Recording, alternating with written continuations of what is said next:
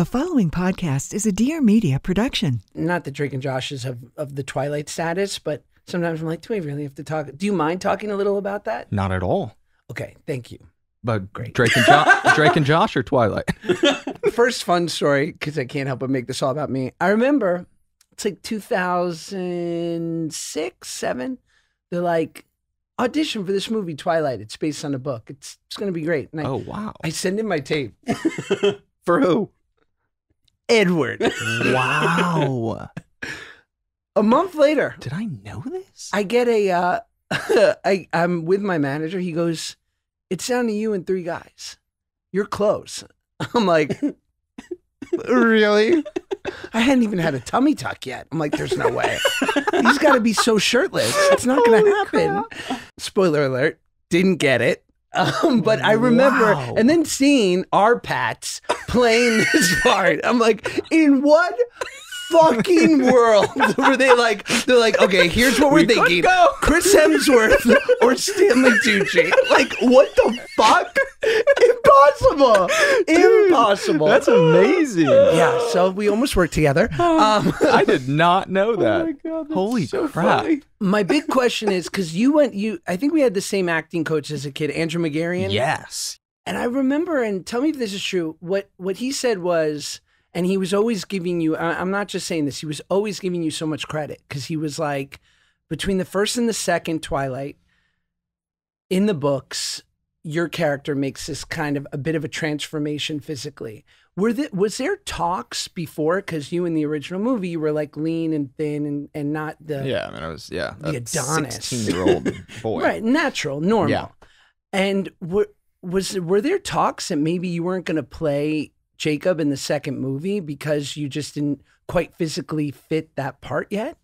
There wasn't before. The first time I had heard of that was shortly after the first movie came out. But I knew that if the first movie did well, they were going to want to start filming the second movie pretty shortly after, like at the beginning of the new year. And I've read the books, so I know where my character goes. So thankfully, long before the first movie came out, I started my transformation journey. But the studio was unaware of that. So right after the movie came out, it did very well. They decided we're greenlighting the second movie. I got a phone call from my agents and my managers saying, hey, tough news, but the studio just called us and they let us know that they thank you for your participation in the first movie, but they're going to be moving on and recasting for the second movie. For the same part? Yeah. I kind of saw it coming, but what the studio didn't know is I started my journey probably 9 months before that phone call. So my team was just like, okay, I hear you. Have you seen Taylor recently? And they were like, no. And they were just like, okay, well, you may want to take a meeting with them. And they were like, okay. So I took a meeting with them. They were surprised. At that point, everything stayed on. I put on, at that point, like 20, 25 pounds of muscle, maybe 20 at that point. And then they were surprised, but they didn't stop their search for other people. They kept talking to me as they were doing auditions with, 10-year older guys than me. How did you feel? I understood why, because there's no way I could have played Jacob in the second movie and on looking like I did in the first movie. So I understood that. But as soon as they saw the amount of work that I had been putting in for the last 9 months, at that point I was like, come on guys, what are we doing here? So then I had to start the audition process completely over again. Wow. I had to meet with the studio. I had to meet with the director. They made me read again with Kristen, or actually they wanted me to read again with a casting director. And I called Kristen up and I was like, could you do me a favor? Would you read opposite me for this? And she said, absolutely. So she fought for you. Yeah. There definitely was a meeting where they were like, all right, take it off.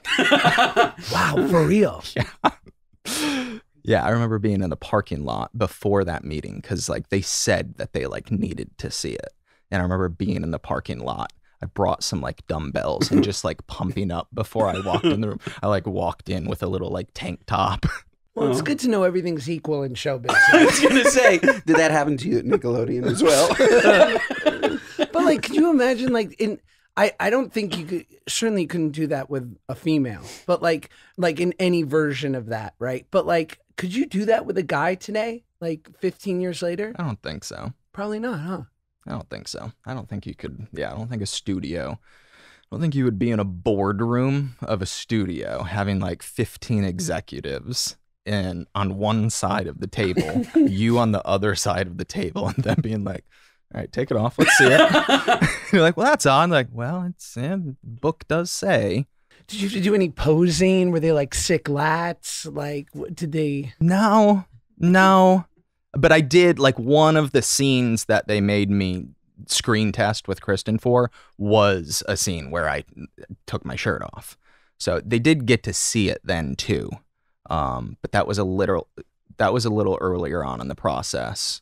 Because I ended up by the time we started filming, and this journey went right down to like a couple weeks before they started filming. I didn't know that I like re-got the role until like within a month from filming.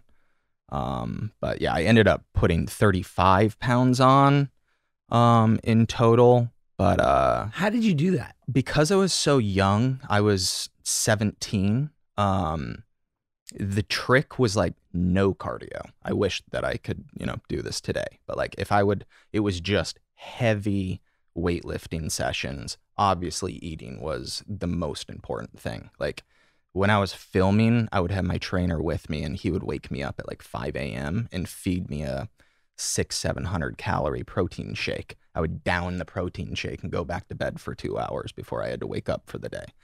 Because if I had less than 5,000 calories a day, then I would start dropping in weight. Like it wasn't natural for my body to be at the weight and muscle mass that I was at. That was like us pre-Ozempic.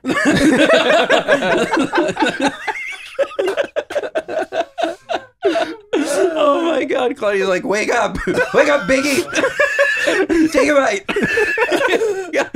Gotta maintain your weight. Oh my God, 5,000 calories. It's so funny just the way that people process food differently. Like if I had that, I would be on my 600-pound life and I'd be proud. I mean, if I did that now, it would be a different story.